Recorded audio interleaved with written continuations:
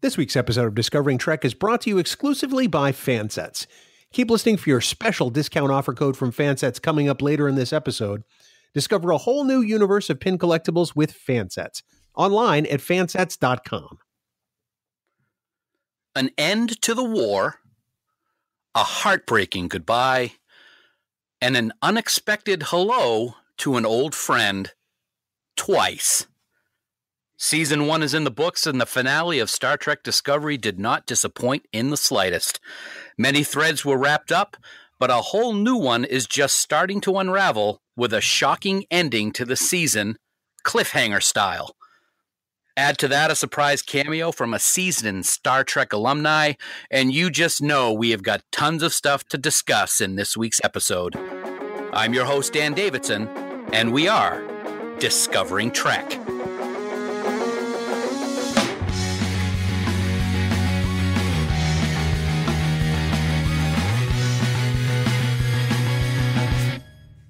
Welcome one and all to Discovering Trek, the Star Trek Discovery Companion, presented by Fansets.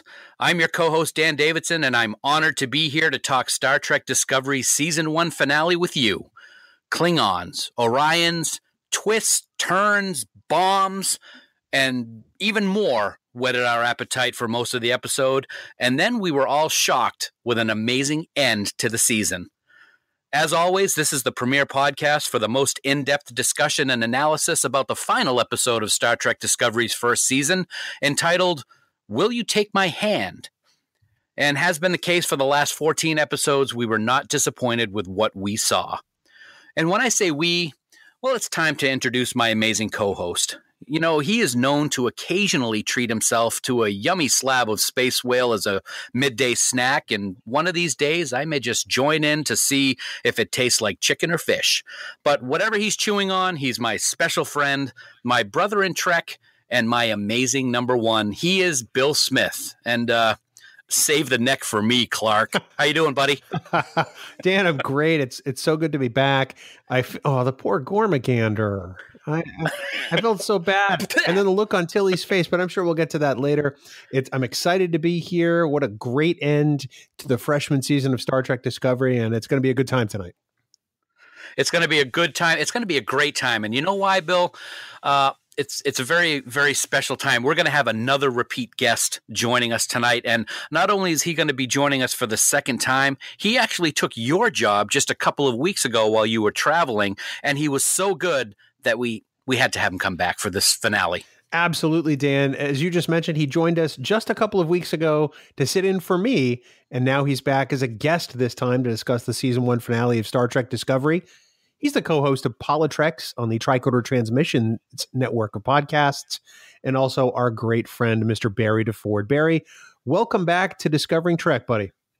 Hey, thanks for having me back. It's nice to be part of a full complement crew this time, and sitting next to Dan was tiresome and troubling enough. But you know what? I bared it well, and I enjoyed it. So it's nice to see you next to him, being the great number one that you are, Mr. Bill. Thank you. It's good to be here, and well, Dan smells, so I understand. Well, that's okay. Well, it's good to have you back, Barry. And actually, after what Bill just said, I'm thinking you might want to think of this as maybe your second audition. Just keep that in mind. Excellent. Yes. Excellent. It's great to have you, man. It's always good discussion with you. And before we get started, I think Bill is opening up his communications channel to the Orion sector of Kronos to let you know how you folks can get in touch with us about episode 15. Priority 1 message from Starfleet coming in on secured channel. Hailing frequencies are open, Dan. You can find us on Twitter at Discovering Trek. And of course, on Facebook, we can be found at facebook.com/Discovering Trek. There you can join in on the discussion and leave us comments, questions, suggestions, or even your recipes for Space Whale. Yummy. Plus, don't forget that you can also send us a voicemail directly, and now it's easier than ever. Just go to trekgeeks.com and click on the giant blue button on the right-hand side of the screen. Please do remember, though, that any comments you may leave us could be used in a future episode of Discovering Trek. Dan? Thank you, Bill. Spoiler alert. Spoiler alert. Spoiler alert. From here on in, This episode of Discovering Trek contains spoilers, so if you haven't watched episode 15 of Star Trek Discovery, stop listening right now, go on over to CBS All Access and watch the latest episode. Failure to do that puts you at risk to find out plot developments and character details for Will You Take My Hand?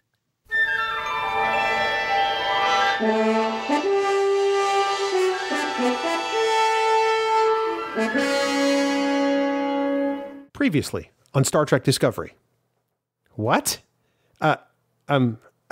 Giorgio? A Klingon attack force is making its way to Earth as the USS Discovery plans her jump to Kronos. Captain Giorgio, wink wink, seems a little more harsh than she used to be. Oh, right, that's because she's Terran, but nobody knows that. No one, that is, other than Saru and Burnham. They try to discuss the situation at Saru's science station, but Giorgio tells Burnham that she didn't authorize her to leave her station, and then trades barbs with Saru. Burnham tries to get Giorgio to slip up and expose herself as the Terran Emperor, but she sees right through Burnham. Away from the bridge, Burnham demands to know what Giorgio's real plan is. Giorgio says that she's the only living thing giving the Federation a fighting chance to stop the Klingons. Giorgio and Burnham then go to see L'Rell in the brig. To say that L'Rell is surprised to see Giorgio is a bit of an understatement, considering she picked the flesh off her bones and everything. Giorgio insists L'Rell tell them the best place to insert a landing party for the mission, and of course L'Rell declines. Giorgio drops the force field to L'Rell's cell and enters it, locking it behind her with voice print, and begins to beat the crap out of L'Rell. L'Rell tells Giorgio that the Federation has already lost. Burnham thinks there could be another way, and they go to visit Ash Tyler, who's in his quarters tying knots he learned as a child, because he remembers them. Knots in a piece of rope. Bolins. Like in Boy Scouts. Maybe Voke's memories could help them with the Kronos mission. He gives them a beam-in location, a cave system beneath an Orion embassy. Giorgio also wants Cadet Tilly with them on the landing party, and she can carry the mapping probe. Discovery goes to black alert, and Saru orders Stamets to jump inside of Kronos. The landing party beams into the Orion encampment. They try to make a weapons deal with an Orion using weapons from Lorca's personal armory aboard the Discovery. Tilly pretends to be hungry in order to pull Burnham aside and talk with her. Burnham has no idea what Giorgio is really up to, but she plans to watch her like a hawk, and Tilly says she'll watch Burnham's back. The landing party then visits what amounts to a makeshift club with dancers. Giorgio gets a little me time with two of the dancers while Tilly guards the drone. Burnham and Tyler continue to investigate the surroundings and find a gambling game that Voke was apparently very good at. Tyler also tells Burnham about Voke being an outcast because of his rare albino skin mutation. Tyler gets into the game and is so at ease with the Klingons that it makes Burnham uneasy. An Orion man talks up Tilly in the club and talks her into inhaling something that he's smoking. Tilly does and almost immediately passes out. If only she'd had the Tranya. Tyler returns from the game and tells Burnham that he was unable to get the information they needed. Burnham tells Tyler about her parents. They were posted at a joint human-Vulcan outpost and had planned a vacation, but Burnham had begged them to stay home for a few days more so she could watch a star go supernova. That's when the Klingons attacked. She heard everything. She remembers them laughing afterward, and the Klingon laughter she heard here on Kronos reminded her of it. She wishes she could hate the Klingons, but when she looks around, she sees Orions and Klingons just living their lives.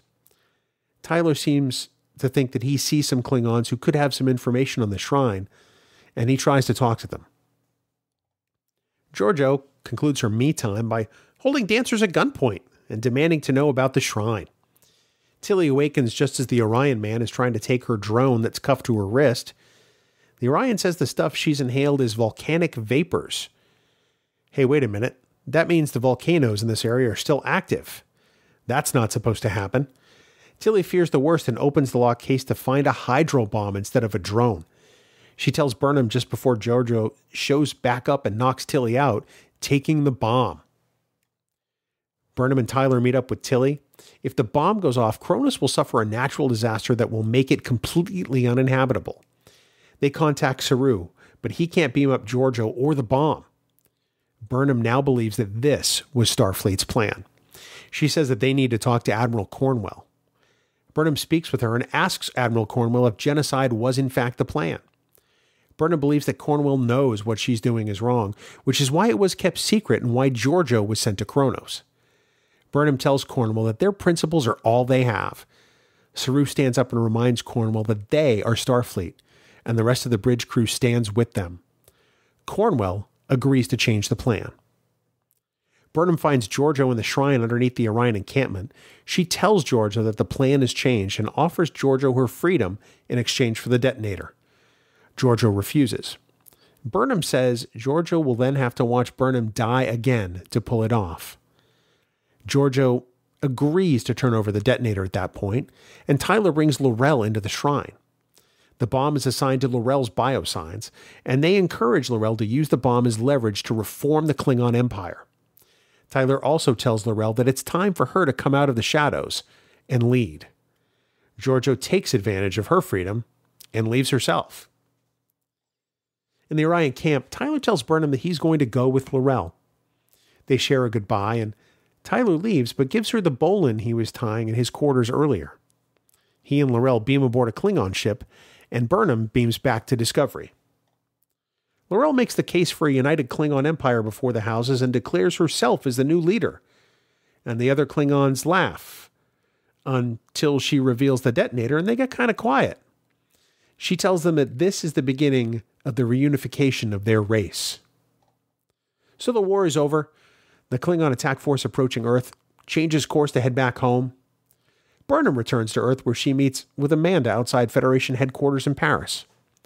Burnham reminds her of the time she told her not to forget her humanity, and she says now that she finally understands. Sarek joins them and speaks with Burnham. Sarek admits to Burnham that he had a part in the Federation's plot to destroy Kronos. Sarek then opens a box and presents Michael with a Starfleet Delta. He tells her that her record has been expunged and she's been given a full pardon with reinstatement. She is once again Commander Michael Burnham. The Discovery will also have a new captain who is presently on Vulcan, and Sarek will make the journey with them. Burnham speaks during a medal ceremony for the Discovery crew where many are promoted and all receive medals for their conduct. Discovery departs the galaxy headed to Vulcan the old-fashioned way via warp speed. The Spore drive for now is mothballed until a non-human interface can be found to run the drive, and Stamets is okay with that. Then Discovery receives a Priority 1 distress call. It's from a Starfleet vessel, but the communication is garbled. It takes a while to determine the point of origin, but the registry number is NCC17. They're being hailed by Captain Pike. A ship with a familiar configuration comes closer. It's the USS Enterprise, and she's come to a stop directly in front of the USS Discovery as the screen goes to black. You know, man, it's hard to believe that we're not going to hear these melodic and mellifluous recaps for upwards of a whole year. As always, nicely done. Good job for the last time this season. Well, I don't know if it'll be that long, but it'll be different not to have to write one of these next week. That's for sure. Well, you always do a great job in writing, man. I appreciate it, and I'm sure all the listeners appreciate it. So let's get started, shall we? Episode 15, season finale. Let's get some high-level thoughts on the episode, thumbs up or thumbs down, and very high-level general reactions. And so we'll start with you, Barry, as our guest of honor this week. What did you think about the finale this week? Well, thank you for giving me a guest of honor spot. That makes me feel like I'm getting the royal treatment at the Orion bar there and getting some extra attention. None of that volcanic gas, though. Thank you very much. I liked this episode. I loved all of the other ones recently, so I think it is a thumb up, thumb down for me. And this is sort of a syndrome sometimes I think that happens with really good storytelling. Is the buildup is so amazing. Sometimes you build it up in your head and in your heart so much that it's almost impossible to satisfy every single thing. And so I think the writers have been knocking it out of the park every single time. They've been doing such a good job. And to their detriment, that almost makes us expect like some kind of amazing explosion, super duper thing. And I mean, they only teased us with the blowing up of Kronos there. So I would say, yeah, it's a thumb up and a thumb down. The things that I thumbed down was I wish this was a 2-part ending, and that's selfish because it would give me an extra bit of time to watch more Discovery. I also think that the end of the war was a tad on the rushed side, and I found L'Rell's whole arc ended kind of abruptly as well. The positives, though, are definitely like the visuals, those visuals of the ships and stuff, and like zooming into Kronos and all that stuff is amazing. I don't know if I'm pronouncing Kronos correctly, so they're saying Kronos and then they say like Kronos, so we'll go with that. I love the humor. Tilly's little salute to the Emperor. I love the cameos. The sadness of the goodbyes too, like Burnham and Ash knowing that just this ain't gonna work. It was amazing, and obviously the setups, and obviously later Bill, especially. I know it's your favorite Enterprise is the TMP Enterprise, and I wouldn't mind getting an Isaac for your thoughts on that, but I think we'll be talking about that later. Well, it's interesting that a lot of what you just said about your high level thoughts of the episode echo what I say. I've loved all 14 episodes we've seen so far, and I'm going to give this one a thumbs up, but only a lukewarm thumbs up, to be honest. I'm going to say my overall opinions on why for a little later on, but up until the last 5 minutes of the episode, it was just okay for me. You mentioned some things about how the war wrapped up very quickly, and we'll get into that also, but I got to say, the last 5 minutes were perhaps the most excited I have ever been regarding Star Trek, and it really saved the episode for me. So I will give it a thumbs up. Bill? You know, I have to say that for me, I was thumbs down until that last 15 minutes of the episode. And I feel like they tried to jam a whole lot into this episode and tie it all up really quickly, almost kind of like a Voyager episode, because it seems like so many of those ended in the last 90 seconds. And things were resolved off screen. And I feel like this episode suffered a bit because of that. And I'm sure we'll talk about that in just a minute in the discussion points. Yeah, absolutely. As a matter of fact, the word Voyager will come up in my discussion later. And I'm getting so all three of us are kind of along those same lines with, we talked last week, Bill, that we thought that this finale should be maybe 90 minutes, if not longer, because they had so much to wrap up. So I was quite surprised when it was only 45 minutes and change. So, yeah. So, well, let's keep going. We got a lot to talk about. The first thing I want to bring up, Barry, you mentioned it a few minutes ago, and that is, of course, as with every episode that she's in, let's talk about Tilly. She was phenomenal yet again. She steals every scene that she's in, and I loved the humor. And you pointed out my favorite moment maybe of the episode with her, Barry, was that little salute to the Emperor when she realized who it was. It was just hysterical. What did you think about that? It was very much just, yeah, Mary Wiseman just owning the role. I think she has, every other character I find has sort of known what they wanted to become, and I found that Tilly knew who she was from the beginning to the very end. And I think she discovered, to use the title, I guess, she sort of discovered herself, but always kind of knew who she was on the inside. And, you know, that little bit of self-effacing, self-deprecation, but then also sort of a inner confidence when she needs to tell that Orion what's up when they're down in that market with Georgiou. It was like, oh, okay, yeah, no, she knows where she's at. She knows what's going on.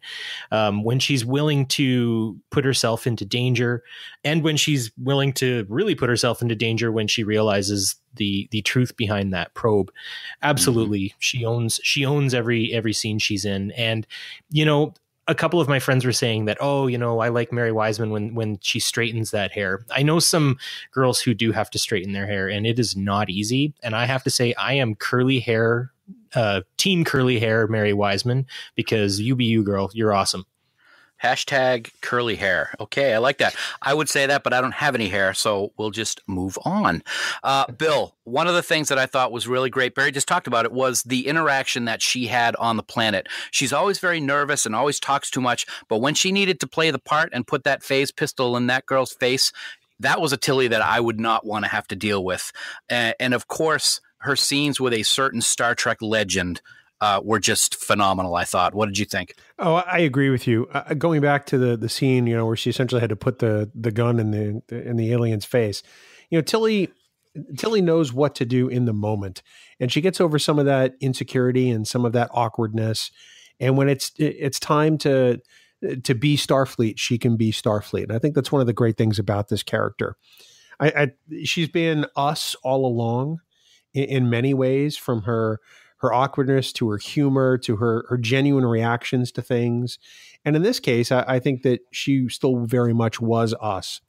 Now, with regards to her scenes with with Clint Howard, I think I went nuts when I saw Clint on the TV, and I first started imitating Baylock, going, and McCoy and Bailey. But first, the Tranya. And I just was having so much fun. And the fact that he offered her something right after I did my Tranya impersonation was even better. Such a great little cameo. An Easter egg for TOS fans of all ages. And it was a really, really great scene. It was a great scene. And one of the things that I was hoping they had done, you referenced Tranya, is it would have been kind of cool if he was drinking Tranya while he was talking to Tilly. Yeah. That would have just been the ultimate callback to TOS. So let's talk about that for a little bit. That whole Orion section on the Klingon homeworld. Bill, let me ask you this. I thought it was a little strange that the Orions had this whole area that was given to them, quote unquote, for them to build on by the Klingon Empire. And if I'm not mistaken, it was built on the ruins of a sacred land, if I heard that right. I found that a little strange. What did you think? Yeah, I have to agree with you here. This is one of the aspects of this script that I just don't understand. And if I remember the writing credit correctly, and I could have this wrong, I believe the teleplay was by Akiva Goldsman and by Gretchen and Aaron, the other two executive producers, Gretchen Berg and Aaron Harberts.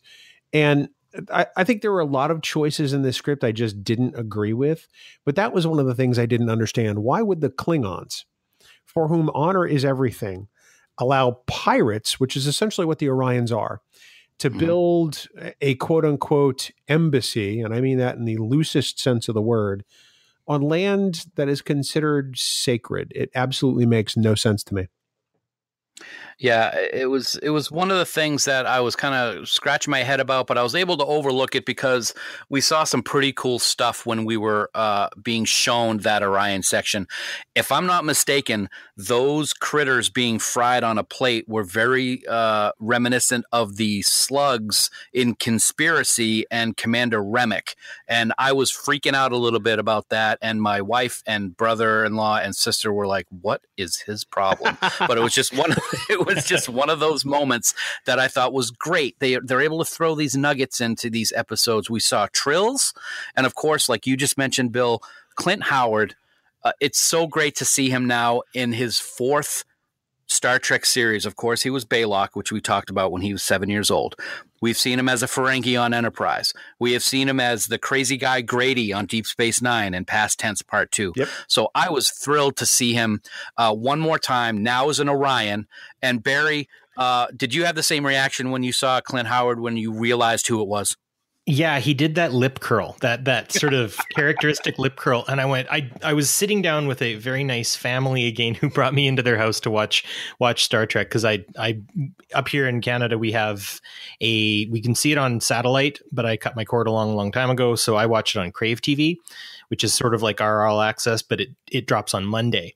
So we get it very late. So I did that, but I was watching and I was eating pie and I jumped up and I'm like, Clint Howard. And they're like, who? And I'm like, he was Baylock. And they're like, who? I'm like, from the Corbomite maneuver. They're like, what? I'm like, oh, and I just sat back down, but I was so excited. It was great. It was great to have him there. It's always good when we have things like this that people who are so into Trek can see these things and just love so much about what they've done by getting these people to come back on the show. So, Bill, let me ask you this in regards to the Orion section again. Was there any other things that you saw in that area of the planet that you liked or that you disliked? Because there was a lot going on in there. There was a lot going on. I kind of loved the sort of holographic tattoo shop. I thought that was an interesting element to add to Star Trek. I thought that the public urination scene was a little odd. I'm not going to lie, because I lost count of the number of streams. Well, Klingons do have extra organs, I think they said. So who knows? Yeah, they do. They do. Although I thought it was handled well. I thought that it certainly provided some context for the viewers to how different this place was, right? So I think it's funny that you say it was handled well, but we won't talk about that. Oh, we're descending. Multitasking. Yeah, we're descending now. Yeah. I thought it was an interesting locale, but it wasn't unlike that first destination in Broken Bow in Star Trek Enterprise, where essentially they go and Trip and T'Pol are sitting there, and Trip's yelling at the lady to let her kid breathe, and she's trying to wean him off the oxygen, as it were. Right. So it had that element, and I thought it was okay. I just still am mystified as to why it was on Kronos. If I could jump in on that, I actually have an insight. So the Klingons base some of their history and their lore off of Japanese culture, and Japan for 300 years was an isolationist culture, except for a small part of the city of Nagasaki, and a very honor bound, proud culture that, really is insular, allows this one area that they actually referred to as an area you could do what's called Dutch studies.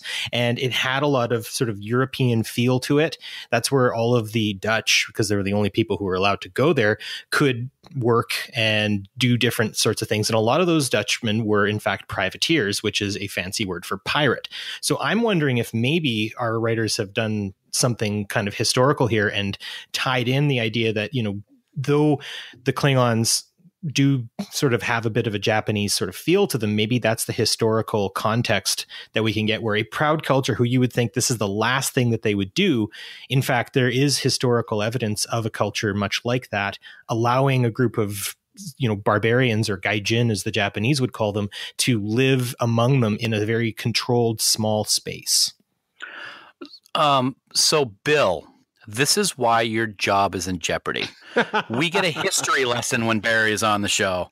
I'll be waiting next time for what you can contribute. This is why Barry hosts PoliTreks and we host Trek Geeks, which is a lot of us mocking each other. So that's true. That was fantastic, Barry. Thanks. That was really great. No, in all seriousness, that was really cool. And who knew? So that's pretty cool. Barry did. Yeah. Barry did. That's true. That he's smarter than both of us combined.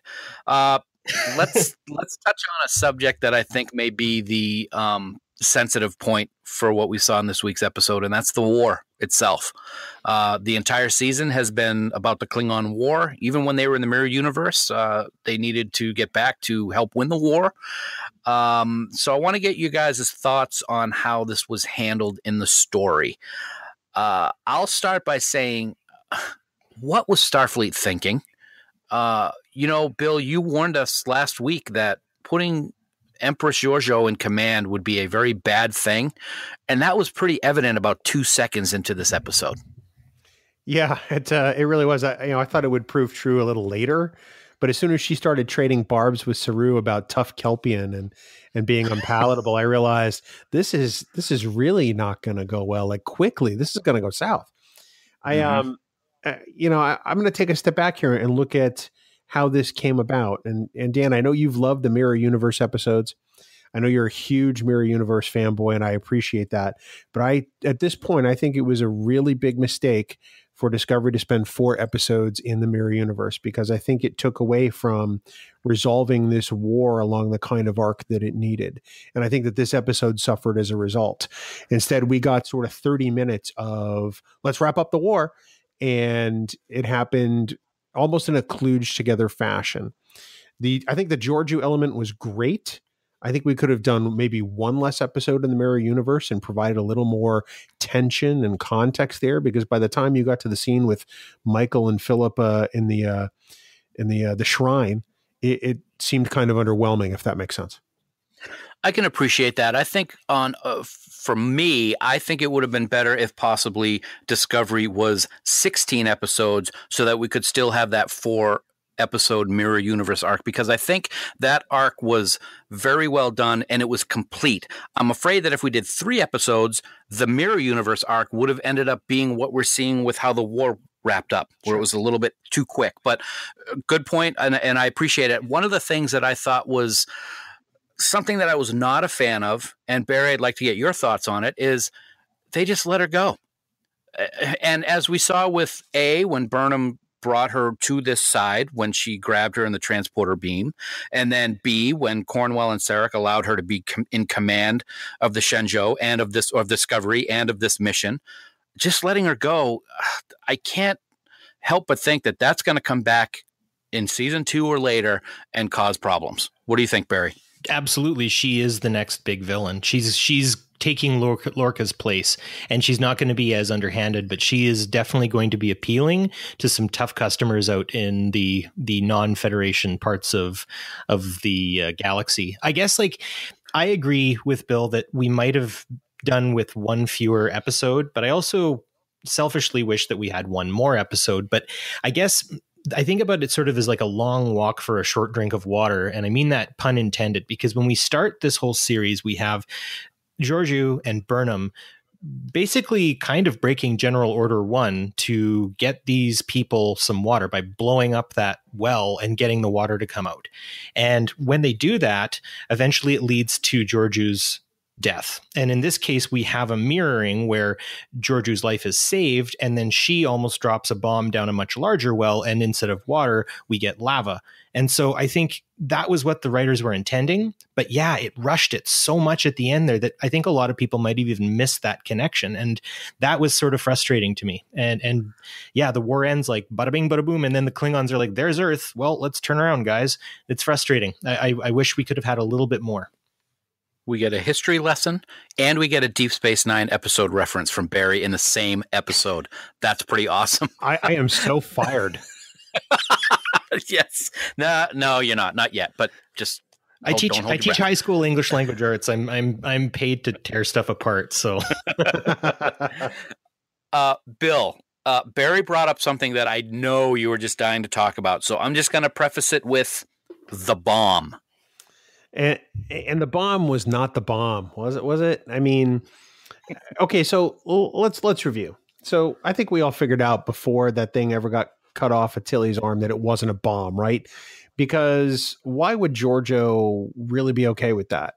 You know, she's a woman who essentially, single-handedly defeated the Klingon Empire. So why would she be interested in flying a drone? Yeah, no, probably not. So the bomb. They've given this bomb to L'Rell to say, here, you can use this to gain control of the Klingon Empire. This bomb is in an active volcano. How long is it going to sit there and be okay? Because I got to think at some point, the bomb, she go boom. What if L'Rell trips? Like if she's like, I am the king, and then beep, and then boom, and that's it. It's terrifying to think. Or, once L'Rell gets the bomb, L'Rell has no deal with Georgiou. Why doesn't L'Rell stun Georgiou and say, you're now a prisoner of the Klingon Empire? Yeah, that's something that I wanted to bring up in my discussion about the war. I'll get to that in just a second. Okay. You mentioned this a moment ago, Bill, in regards to your thumbs up or thumbs down, and you said that it reminded you of a Voyager episode. Yeah. And for the war section of the conversation, I think that this is what I wrote. I think that this episode suffered from what I like to call Voyager writer's syndrome. And the great ideas for the episode, and then it's like, oh my God, we've only got 10 minutes to wrap this thing up. We better do it really nice and really neat so that the episode will end and that we're not over the allotted time frame, which is why this episode should have been longer than 45 minutes. Yeah. It made me scratch my head a little. And I got to say, like both of you just said, L'Rell is now, as a Klingon, she is basically holding the entire Empire hostage with the big red button.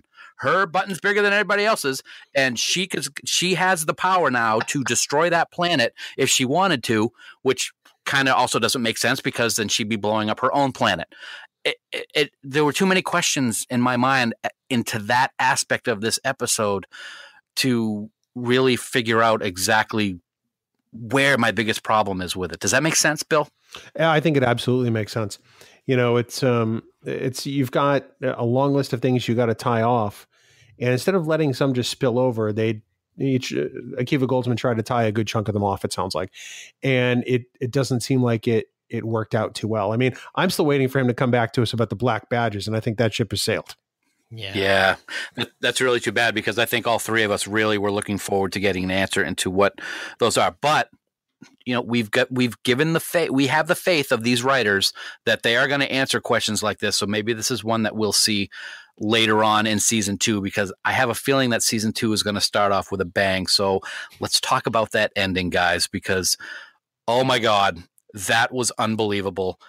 My wife was sitting there next to me, and when they went to warp, she grabbed my arm and she goes, "Something's wrong. Something's not right here." And then all of a sudden we saw what we saw.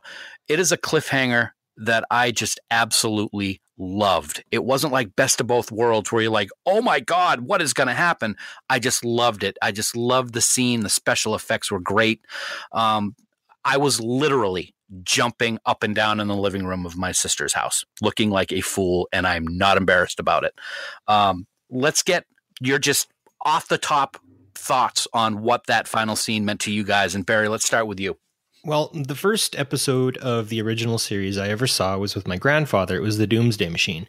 And I remember looking at the Enterprise and being like, what a cool looking, weird looking spaceship. And ever since then, I've had a love affair with just that design, right? So from the Constitution to, the Excelsior, to the Galaxy, to the, going on, just seeing that variation, that design has always been something near and dear to my heart. And seeing both the faithfulness and also the slight changes that they made to the Enterprise, it was both seamless and nostalgic at the same time. And yeah, I was there and just kind of glassy eyed going, oh, there she is. There she is. It was beautiful. After the episode ended, I was frantically trying to rewind the episode so I could watch that scene again, but I'm not familiar with how my sister's Apple TV works, so I ended up starting the episode over and couldn't fast forward it. So I'm like, oh, there'll be pictures on Facebook in a few minutes. So I just tell you waited. What your first problem is. You're on. Yeah, I don't even want to say anything. Phil, Barry brought up a great point, and that was how the Enterprise looked. It was gorgeous. There were some subtle changes, and I know that's something that you wanted to talk about specifically. Yes, and before I press on with that, Barry, the problem wasn't the Apple TV; it was the user. Clearly, whoa, yeah, the computer is only as smart as its user. That's right. Garbage in, garbage out. So, I loved the subtle changes to this Enterprise. I mean, you look at this ship; it is instantly identifiable as the Starship Enterprise we know and love. And there are some slight changes, like the window view screen that Discovery has, and like the Kelvin Enterprise has. But so I sent out a tweet earlier today that has gotten a lot of a lot of traction, and it was a photo of the Enterprise, and I essentially said that I'm weary of hearing that after 50 plus years, this is the only permissible depiction of the Starship Enterprise. I'm weary of canon. I'm weary of the gatekeeper fans. Give me good stories worthy of the name. That's what I care about. And Star Trek Discovery has done just that. And I think that's demonstrably true. So the ship doesn't look exactly the way it did in 1964 or 1966. Big deal. The producers have been upfront telling us from the get-go that there's going to be a visual refresh as part of this show. So things may not look exactly the same. And that makes sense, because otherwise it would look like a 1966 TV show, and no one's going to take that seriously in the context of a modern day epic television series. That Enterprise we saw was almost the perfect cross between Matt Jeffrey's original design and the TMP refit from 1979, which made so many smart, beautiful choices that I looked at that ship last night and it just made my heart melt all over again, Dan. Well, here's the thing that I'd like to point out, and you're absolutely right about everything that you just said. But, and this isn't negative towards what you said. In looking at that Enterprise when it swooped in last night, yeah, it looked different. But we never saw the Enterprise prior to Kirk taking command, except for in the flashbacks or if you're watching The Cage. So just like people were talking about with the USS Defiant in the Mirror Universe, it looked different. The schematic on screen looked different. I'm not saying that this is the answer by no means, but there can be changes to any part of that ship over the course of 10 years. Hell, the entire fleet just almost got decimated during the Klingon War. You don't think that they're going to upgrade and do different things? It's a possibility. But I like what you're saying about the gatekeeper fans. It's got to stop, or it's got to be lessened a little bit. Everybody has their opinion, and everybody has their right to their opinion. And I'm not saying whether that opinion's right or wrong. It's just the same thing over and over again, and sometimes it gets a little weary. Well, and let's be honest about what gatekeeper fans are too. I mean, I'm not talking about anyone that disagrees that the Enterprise looks okay. That's not what a gatekeeper fan is. A gatekeeper fan is somebody who is so strident and rigid in their view of what Star Trek is that they feel that it's their personal job to defend the Star Trek way of life and to determine what is and what is not Star Trek. That's what a gatekeeper fan is. It's a detriment to all of fandom. You know, why can't we just love the things we love, right? Infinite diversity, right. Infinite combinations. Absolutely. That has to apply to the stories we tell and the manner in which we tell them, in addition to the world that we all respect. Coming from a podcast that has sort of a play on the word politics, I would agree with you guys completely that I think this is a seepage of I'm right and you're wrong, and there is no middle ground sort of system of communication that we have descended into as of late. And I think there are people who are going to like certain things, who are going to dislike certain things about every show. And I mean, I definitely have some criticisms about Star Trek Discovery, but they're constructive. They're not because I hate this, I hate it and everyone else should hate it and blah, blah, blah, blah, blah. And it's the same thing of loving it too, is if someone says, I don't love Star Trek Discovery, I don't think there's a problem with that. I think there's room for it. I feel the ghost of Jim Morehouse floating around us right now going, no wrong answers. And he's right. That's a mantra that I think we really need to start looking at even deeper into our society as well. And for it to have seeped into such a wonderful community of Star Trek fans, it is disappointing. And it's nice to find safe havens where we can actually talk about the ins and outs of each show with constructiveness in mind, even if we say don't like a certain element or something, right? Absolutely agree. One of the things that I like so much about the discussions that we have here on Discovering Trek is this episode, we all agreed wasn't the strongest one of the season, but yet we still have positive things to say about it. And the things that concerned us a little bit, we have good dialogue, and I think that's what's important. And I thank you guys for that very much.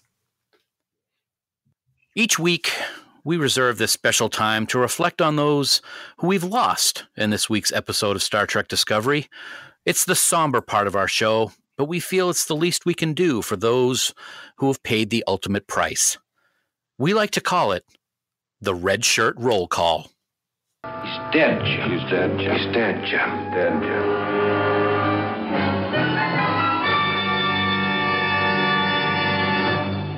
Discovery is a Star Trek show where we will lose crew and we will lose characters. That much is certain. But, Bill, unless I'm missing something, we may actually have a clean slate this week, buddy. You know, buck up, cadets, because it's a beautiful day in the Federation. The war with the Klingons is over. It didn't take 4 years. And nobody died this week, Dan, so we get to celebrate. There's peace and happiness and a bright future for the Federation. And there were no casualties in episode 15 of Star Trek Discovery. So a great day was had by all. And here's to season 2, buddy. That is fantastic news. You know what? I say that we raise a glass of synthahol this week anyway, in honor of all those people that we lost during the 14 previous episodes, as we say goodbye in this week's Red Shirt Roll Call. This week's episode is brought to you by Fansets, our exclusive sponsor for Discovering Trek, and it's time for this week's exclusive discount code. Just enter the code NCC1701.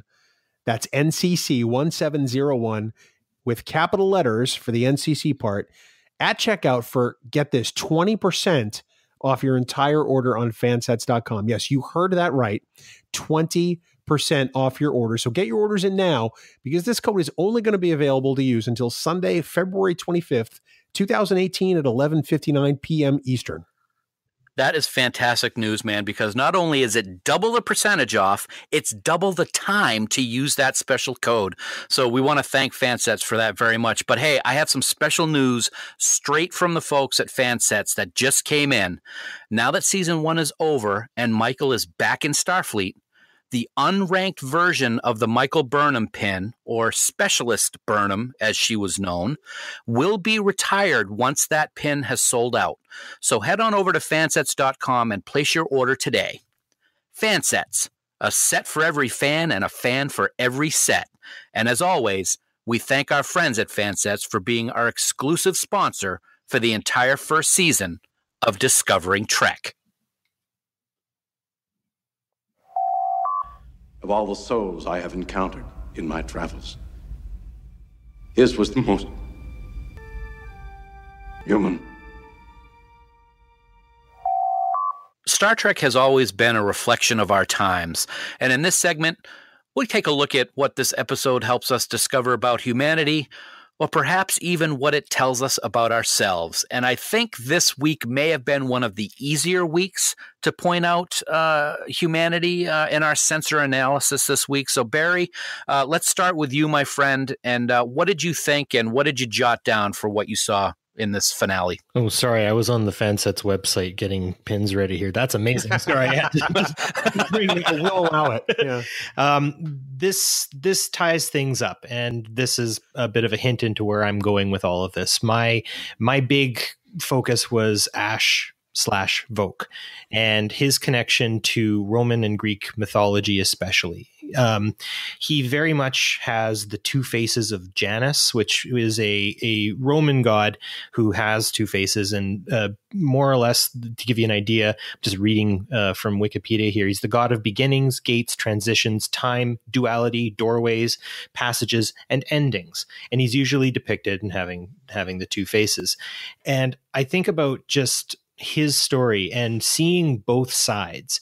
And I find that so incredibly fascinating about how we see both sides of a lot of things when we make choices, you know, in our day-to-day life, in larger situations that we experience internationally, nationally. There's always two sides to every story. The enemy's story is a lot like mine, is a quote that I keep in my head quite a bit. And obviously, the Discovery writers decided to deep dive quite a bit into Roman mythology, into talking about the disasters that we as a society have faced in our time and how we handle other cultures. And I think to a degree, what you see in Voke is something amazing in how he has to at first kind of deny one side of himself and then suddenly wanting to keep it and have it and become incredibly violent when he discovers the Vokeness in him.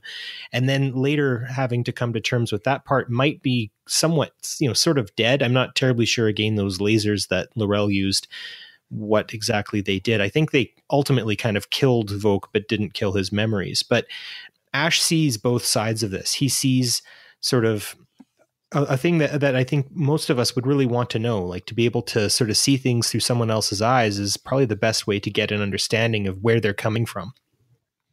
So that ties up so incredibly well with his decision to go and help the Klingon Empire. And maybe we might see sort of hints of that, maybe it's a retcon. I don't know. I think it puts us in a really good place to see where the Klingons end up, say, in the TNG Deep Space Nine era. So that's really my big point, was just watching Ash and Voke's arc and how special it was. Excellent points, as always. Bill, you are fired. Well, I should be after that. God. No, just kidding. Barry, that was great, man. Bill, I know you always have good stuff in the segment, and I can't wait to hear what you have to say. Watching the last 15 minutes of the episode, I found them really emotional for me because I felt that it spoke to pretty much the real heart of Star Trek, about that bright future, about that optimism. And because there wasn't a whole lot of optimism during the war, but, Like we've said, this was a different time for Starfleet. And I suppose that the best way I can sum it up is to quote directly from the episode, and that is, quote, "The only way to defeat fear is to tell it no. No, we will not take shortcuts on the path to righteousness. No, we will not break the rules that protect us from our basest instincts. And no, we will not allow desperation to destroy moral authority." These are words that apply to our present day now more than ever. We're a world living in fear. Fear of an uncertain future, fear of the here and now, fear of the consequences of action by a body politic that is deaf on both sides of the aisle, pretty much regardless of which nation you live in. Star Trek tells us of a future where an organization like Starfleet does the right thing, and now more than ever, we have to be Starfleet. We are Starfleet, and by that I mean we are Starfleet. We are that bold spirit that explores the galaxy in the future. We are those inquisitive people who want to know more about the things out there. We are those people who will have to hold ourselves and humanity to a higher standard. All season long, the Starfleet has had to do some very un-Starfleet things to ensure their survival. And now we've come around to the optimism and bright future. And we too will have to cross that bridge someday, but we must say no to our baser instincts and to the negativity. We are the future, and to defeat that fear, we must tell it no, Dan. I quit. Okay, you're rehired. I can't beat that. Very good points, man. Very, very good points. As I sat and watched the finale of Discovery, I was disgusted and at almost the same time was reinvigorated at humanity while watching the episode. I was disgusted that the upper brass at Starfleet could stoop as low as to committing genocide and destroying an entire planet to win the war, and that they had short-sightedness for not having any other plan other than to give a maniac from an alternate universe a bomb to plant on the Klingon homeworld. The levels that we stoop to try and get what we want can sometimes sicken me. I've said it before. Whether or not it's war and whether or not it's a time of desperation, to me, is irrelevant. There's morals and scruples that we have to hold on to remain human. And it seemed that some people in Starfleet had lost those morals. We should never believe that wiping out a species is the only way to bring peace. But then, at almost the same time, I was overjoyed that one crew on one starship was able to turn the tide, rising in unison to come together to find another way. It was wonderful. We are Starfleet, and we will never abandon our beliefs, they were saying. We'll find a way to be better than the rest, and we'll find a way to bring peace and happiness wherever we go. This is the Star Trek that people have been accusing Discovery of not being all season long. And even if some were blinded to it through the season, it was always there, and it never shined more brightly than it did in episode 15, when Burnham, Saru, and the rest of the crew stood up to Admiral Cornwell and came up with a better way to bring peace. Gentlemen, it's that time for Starfleet commendations. This is the part of the show that I always like because we get to hear what was the favorite parts for all the people involved in the discussion. Let's pick a few things that you want to specifically call out in the episode, whether it's characters or performances or just specific scenes, and why you think they're worthy of that recognition. I'll start off with saying that Sarek and Burnham's scenes in Paris were just heartwarming. Burnham calling Sarek father and Sarek calling her daughter. It was a great way to show that those feelings have always been there, even though we saw that troublesome time between the two of them. When he placed that Starfleet insignia on her uniform, it literally gave me goosebumps. I thought it was fantastic. And also, speaking of Burnham, I thought the speech that she gave after she was her record got expunged, that scene was terrific. And one of the reasons I liked it so much was you got to see the crew with their medals of honor. And it was very touching to me that Stamets was holding Culber's in both of his hands. I thought that was a great moment. Tilly, now an ensign, I loved seeing that. And she winked at Burnham. I thought that was great as well. And then the part that I really liked about the scene is when Burnham turned around and the audience was clapping and they were scanning the audience, and you saw different variations of Starfleet uniforms, including what we saw on the USS Enterprise during the Cage times, which, oh, by the way, we just saw the Enterprise at the end of this episode. The writers are doing what we want them to do. They are going to explain why they're different uniforms, because that was a big question when the series first started. I loved how they did that and kept that continuity going. And finally, I just want to say once again, that final scene. Oh my God, that final scene. As I said earlier, my wife knew that something was wrong when they went to warp. And then we got the hints. We got the distress call. We had NCC showing up on one of the consoles, and then we were told that Captain Pike was reaching out or sending a signal. The way that ship swooped in and went nose to nose to the Discovery, I was just so overjoyed. Seeing our old friend again was an amazing feeling. I've said it before, some people are bitching about it not looking correct, but as with the Defiant and the Mirror Universe, it just could be upgrades. It could be anything. Bill talked about it at length, so we won't get into that again. I just love it. People sometimes also say that, it's nothing but fan service when the writers do something like this. Well, as a fan, I'm okay with it, and I loved it. It's the most non-forced thing I've seen on Discovery all year, and I want to thank the writers for doing what, as Star Trek fans, they would want to see as well. Bravo.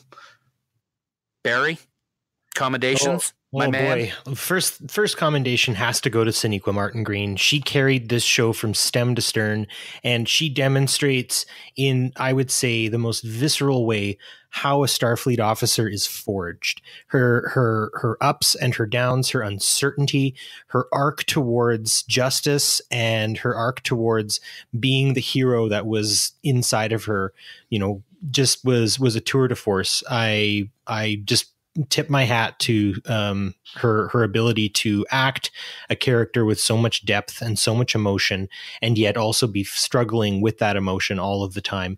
The fact that she had to endure what she did as well with the revelations about Ash and Voke as well. She carried that scene with the right amount of hurt and dignity at the same time. Just, yeah, I definitely have to high five her if I ever get a chance to meet her, because she's really, really great. My next commendation goes to obviously Tilly. Tilly kills it. Tilly. She's so much fun to watch. Just a joy to see sort of work through herself, as I sort of said earlier, and those little bits of comic relief she would steal the show from time to time. Third commendation goes to Mary Shifo playing Laurel. She emotes so well with her eyes. I loved it when it was mentioned. I don't think it was in this episode, but it's mentioned that, the Klingons won the war, and you just see like a fire start in her eyes, and you're like, "Ooh, my goodness." Or the way she could sort of carry the scenes when she was with Voke at the very beginning on the Shenzhou. Again, under all of that makeup, she was able to really bring out her true character. And finally, of course, the Enterprise. She's back. I'm so happy to see her. That sums it up pretty well, doesn't it? Just 5 words. 1, 2, 3, 4, 5. Just good to see her. Anyway, yeah, absolutely great to see her. Math is hard. And with that, Bill, I know you always have some good stuff too, man. Let's hear it. I have to continue along Barry's last comment. I have to give a commendation to the VFX team. That shot of the Enterprise was just glorious, and it was perfect for the show. She was rendered with love and care, and I tell you what, she was true to the glory of Matt Jeffries' original design. So I have to say that was just top shelf stuff. My second commendation is for the entire cast of Star Trek Discovery. Thank you for your hard work and the characters that you've portrayed all season long. You've taken us on a ride that has been a joy to be on after all this time, and we're so excited to continue on with you in season 2. I know all 3 of us are all in, and we can't wait to see what you have. And then lastly, I'd be remiss if I didn't thank the writers and all of the other creatives, behind the camera and doing all the things that make this show as amazing as it is. Thank you for your amazing work that has been born out of your love for this fandom and for this thing that we all hold so dear. And more importantly, thanks for keeping the franchise alive for a brand new generation of Trekkies that are going to spawn from this series, and for all the journeys we have yet to go on, Dan. Well said. That was perfect. Love it. Long-range scan of planet complete. So, guys, season 1's done. So we're not going to do a long-range scan for the rest of the season because that would be kind of silly. But we are still going to do a long-range scan because that's what we do here at this part of Discovering Trek. So, Barry, let's take a look at the Orb of Time. What do you think's going to happen on season 2 of Star Trek Discovery? I am a little bit at a loss because obviously I don't think the Klingons are going to play as heavy a role, but I think it's going to be showing a lot more familiar faces. So obviously, there's talk of obviously we need to now crew the Enterprise, and of course I don't think a lot of the characters who once played are going to be. I don't know if I really hope they don't go the way of like 3D rendering or anything like that. I hope they just recast, but we can talk about that more in a bit. Also, the interior of the Enterprise I think would be really fascinating to see as well. But yeah, I still hope, though, that though we see some familiar faces, I hope Discovery gets to sort of do its own thing. It's not going to be just, jumping back and forth from familiarity to familiarity. I really want to sort of boldly go into some other deep, dark recesses that the first season took us in. I was not expecting the Mirror Universe. And I'm also feeling pretty good because when they come into their sophomore year, I've got a lot of confidence in the writers, what they've learned from this series and how they're going to build something better. So to be honest, I don't know what they're going to do next, but I'm all in. I have to agree with you there that it's good to see some of these things brought back. I love the idea of seeing the Enterprise and hearing Captain Pike's name, but Discovery is a show that has been proven already that it can stand on its own 2 feet. So I hope it's not something that they're going to go to that well too many times, but I do want to see it from time to time because it just makes me smile. So, Bill, what do you have for your long-range scan for season 2, man? Well, my long-range scan is this, Dan. I believe we are not going to see Spock in season 2 of Discovery. Nor necessarily do I think we should, and that's based on the presence of Sarek on the bridge of the Discovery. We know that in Journey to Babel that they really haven't talked since Spock left for Starfleet. And if Sarek is there, that makes it awfully hard to avoid that encounter. So I'm going to err on the side of saying that we may see a crew aboard the Enterprise, but I don't think Spock's going to be on it just yet. That'll be very interesting because, as we know, he was the science officer for Captain Pike for over a decade, I think 13 years, if I remember correctly, from the menagerie. But we will see. That kind of plays into what I'm thinking for the long-range scan is obviously this crew is going to have some kind of adventure with Captain Pike and the Enterprise, if not one episode, maybe more than one. We shall see what happens there. I think it's going to be very interesting to see who plays Pike, and if there is a Spock, who will play Spock. I have to kind of agree with Barry. We saw it in Rogue One. We've talked about it before. I don't know if it's gonna hurt or help if we see a digitally recreated Leonard Nimoy as Spock. So we'll find out. I guess we'll find out in season 2. But I also am very interested and have no opinion or thought as to who could possibly be the new captain of the Discovery. They were on their way to Vulcan to meet the new captain. I was kind of hoping Saru would be the new captain, but obviously that's not going to be the case. So that'll be interesting to see who takes over the good old NCC 1031. Did I get that right? Because I've written down so many numbers. I did get that right. You did. Math is hard. Math is hard. Dan, as always, we want to thank our friends at Fansets for being the exclusive sponsor for Discovering Trek. We've loved having them as our sponsor all season long, and we look forward to all the great new products they have coming out, Dan. Absolutely, we do. Lou, John, and the entire team over at Fansets is just awesome. And speaking of awesome, they have a great way to celebrate the first season of Star Trek Discovery, and it's called the Episode Pin Collection. Just head on over to episodepins.com and check out all the details of how you can have unique pins for each episode of Discovery's first season.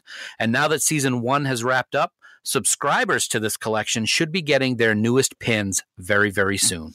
The previews of the pins for the second half of the season have just been amazing, and we can't wait to see the final episode 15 pin. And speaking of pins, Dan, it is time to give away some of those pins to a lucky listener. This is my favorite part of the show. I don't know why, but I just love giving away Fanset stuff. Now, as you may recall, last week we wanted you to tweet out your thoughts on episode 14 with a special hashtag. Well, we've taken all of your great responses and would like to congratulate our friend Haley Stoddart, who is on Twitter at Trekkie01D. Haley, you've just won the TNG Mirror Universe Micro Crew pin set, which includes Picard, Riker, Data, Troy, and Crusher. That's so awesome. Crushing it. I love it. Congratulations, Haley. You know, she's a great supporter of Fansets, Trek Geeks, and Discovering Trek, so I'm really thrilled that she's getting the Mirror Universe pin, so that's another plus on my side, so that's good. Congrats, Haley. So, Bill, I've got some news that even you are not aware of yet. Oh? Did you know? Yes. You know, Lou from Fansets and I have been acting like Sarek and Admiral Cornwell, making backroom deals to bring listeners an absolutely amazing giveaway for this week's season finale. For the next 2 weeks, so for 2 full weeks, we want everyone who is listening to the show to send us a tweet telling us their thoughts on season 1 with a very special hashtag, and that is hashtag We Are Starfleet. In 2 weeks' time, Bill and I are going to pick a winner from all of those who have participated, and that person is going to win an entire episode pin collection from Fansets.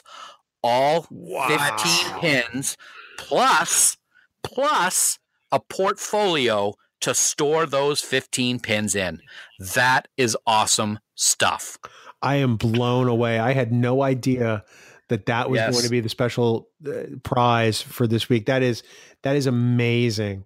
Wow. So it really is amazing. Yeah. One thing we do want to make sure that people are aware of is that these will be the 15 pins. It will not include the special subscriber pin that people who subscribed during the beginning of season 1 were able to get. So it will be the 15 episodic pins, but still, that's pretty incredible.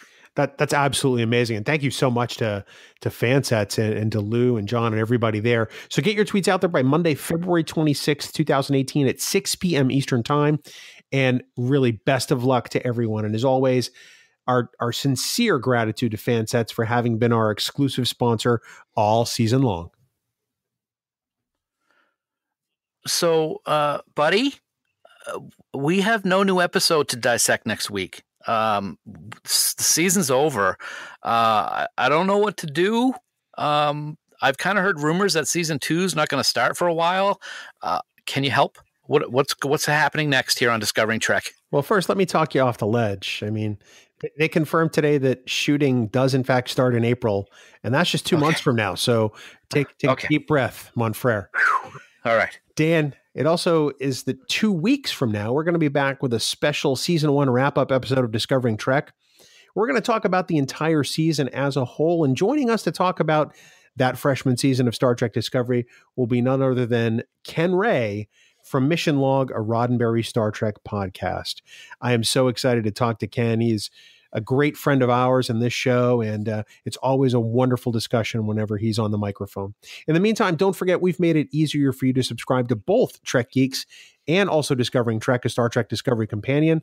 Head on over to podfleet.com and find out how you can get both of our podcasts directly on your iPod, iPhone, Android, or other device. Plus, you can even stream both of our podcasts directly using Spotify, iHeartRadio, or Stitcher. They're your independent Star Trek podcasts delivered your way. So join our pod fleet and make it so, Dan. Absolutely. Make it so. Thank you so much, my good friend. Barry, thank you so much for joining us again here on Discovering Trek. I'd like to find out where folks can hit you up on social media, and please take some time to talk about your awesome new podcast, PoliTreks. Well, thank you very much for having me. It was just an absolute thrill getting to talk with you guys about this episode and about Star Trek Discovery. You can find me specifically on Twitter at Bjorn DeFjord. So just a kind of a play on my name, BJORNDEFJORD. You can also find me on Facebook through PoliTreks. And then also on Twitter, you can follow us at PoliTreks. And just for everyone, if you are interested in listening to our show over on the Tricorder Transmissions podcast, Podcast Network. My brother in Trek, Shashank Avaru, and we talk about current and historical events, politics, religion, and society, and it's all through a Star Trek lens. Kind of sort of like your guys' sensor analysis, as I mentioned on episode 13. We do span every series. We try to span as much as possible and go into a lot of different facets, both political, moral, ethical, sometimes even spiritual, and sort of how Star Trek and its characters represent that. We just finished a really great interview with a fantastic author who wrote Trekonomics. So we're looking forward to dropping that quite soon. So yeah, check us out. And we are always happy to be a part of this large, wonderful podcasting family. We love having you as part of the family, man. Check it out, folks. PoliTreks is awesome, as are all of the podcasts over on the Tricorder Transmissions Podcast Network. For us, that is going to do it for episode 15 and for season 1 of Star Trek Discovery. It has been an absolutely amazing ride, and we have had so much fun watching new Trek on television after so many years without having it. I look forward to being back soon for our special Season 1 wrap-up episode in a couple of weeks. But until then, here are some words of wisdom from Captain James T. Kirk in the episode Requiem for Methuselah that speaks to something we discuss every week here on Discovering Trek, our own humanity. To be human is to be complex. You can't avoid a little ugliness from within and from without. And until next time, never stop discovering. Music for Discovering Trek is provided by 5 Year Mission. They're writing one song for each episode of the original Star Trek. Download their music at 5yearmission.net. Discovering Trek, a Star Trek Discovery companion, is a production of Trek Geeks. Executive producer Dan Davidson. For even more Star Trek discussion, check out the Trek Geeks podcast, available on Apple Podcasts and TrekGeeks.com.